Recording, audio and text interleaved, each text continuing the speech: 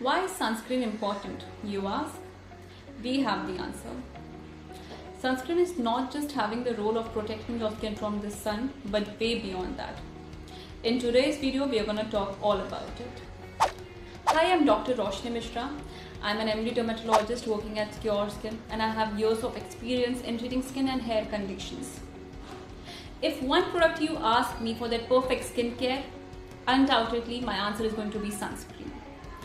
Sunscreen is not just effective in treating and protecting your skin from the harmful sun rays, but it is also helping in making sure that you don't have the early aging signs.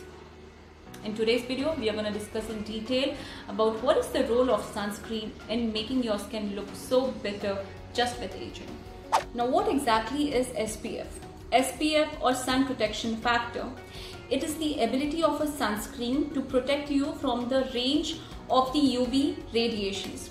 Now, the UV radiation consists of two main rays. It's the UVA rays and the UVB rays. Now, what are UVA and the UVB rays? The UVA rays stands for aging. It can lead to causing the aging of your skin, whereas UVB rays can lead to burning of your skin. Now, which is more harmful? Well, UVA rays has a longer wavelength and is most associated with aging, whereas UVB is associated with burning as it is having a shorter wavelength. Both the wavelengths are basically going to cause damage to the DNA which is present in your skin cells, leading to the genetic mutations and lot of defects, leading to early aging along with the skin cancer as well. Now, how does sunscreen protect our skin? Sunscreen, it forms a barrier over your skin, and it mainly consists of two main forms. One is the physical one and the other is the chemical one. Now, the chemical sunscreen basically gets involved into your skin and acts from within.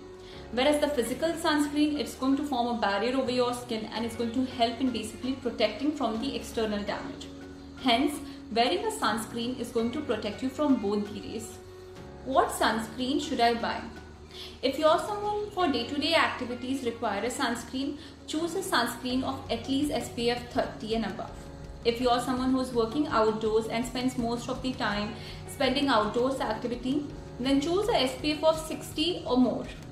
Usually a lot of people, they avoid doing the proper application and adequate amount of application of sunscreen. Hence, applying at least an SPF of 60 or 50 and above is going to help in compensating for that.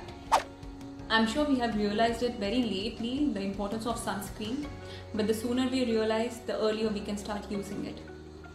Even let me tell you, my friends, even when you're sitting and binge watching the Netflix or cooking something, the infrared rays from the fumes and the visible light through the devices is going to cause damage to your skin. So make sure that you apply your sunscreen even when sitting indoors.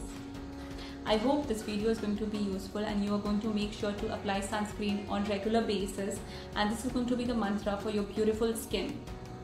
Do share this video and subscribe us. If you have any kind of queries, do write in the comment section below.